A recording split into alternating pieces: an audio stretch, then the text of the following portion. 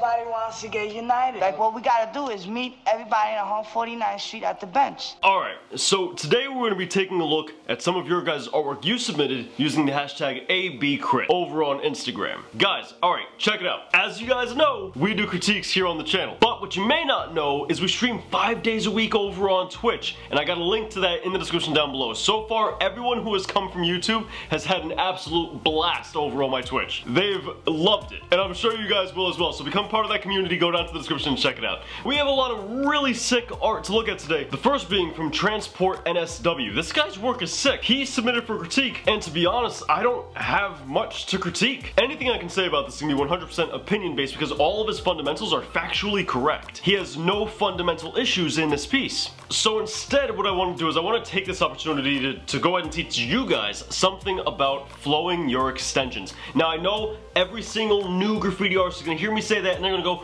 oh my god! That's it! I'm gonna learn how to do extensions! Everything I do is gonna be wild style! If you're looking to get better at graffiti, please, please, please keep it simple. I cannot stress that enough. So if we take a look at his O, he has a yellow extension that pops out the center right side of the O. And at first glance you would look at this and you would say, doesn't really flow all that much. But you can flow an extension that randomly, very jarringly pops out via momentum flow, which is precisely what he does. You can also do it with letter and line uniformity and similarity, but this is about momentum flow. So if you look at his S, it starts at the top right, as most S's do, and it swerves down towards the center. Now once it gets to that center, that momentum needs to be carried out somewhere. Typically it gets carried through the rest of the S, and in this case that's no different. It does get carried through the rest of the S. But he takes some of that momentum and shoots it to the right for the extension. Admittedly, he could have done the momentum flow a little bit better on the extension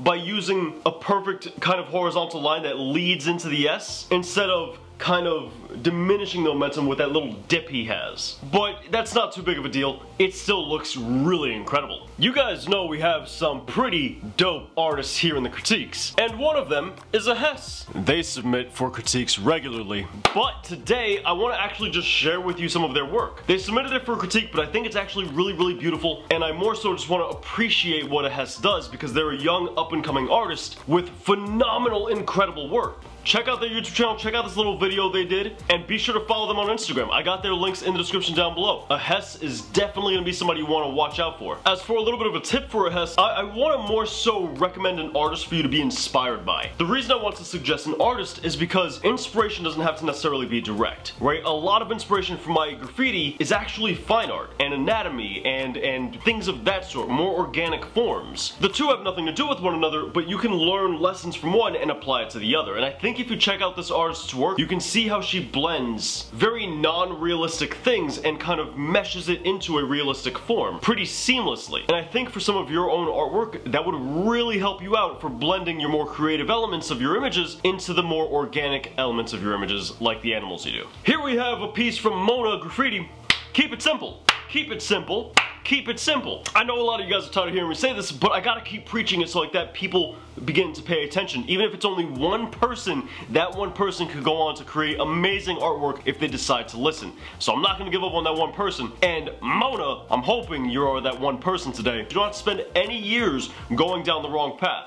That's illogical, that doesn't make any sense. When people say that, like, oh, you have to go the wrong way in artwork in order to find the right way, that's like saying to somebody, oh, screw going to elementary school, you don't have to do that. No, no, no, no, don't be silly. Just go out into the world and learn on your own for a little bit, and then go to elementary school and learn everything. Makes no sense. Just start practicing the basics if you want to get better. If it's just a hobby, then do whatever you want. But if you want to get better, you gotta practice the basics. Whoa, Smo submitted for a critique? What? Bro, you keep this up, Smo's gonna see it, and he's gonna put you in his story. You don't want that to happen, man, so I'm gonna stop you here, and my dude, Don't bite people's artwork. That's not the play. That's not the move you want to be making. Number one, it doesn't help you at all. Number two, it doesn't help you at all. Number three, it doesn't help you at all. So a couple of things you want to work on. So number one, you want to work on the fundamentals and practice the basics. This is sounding a little familiar.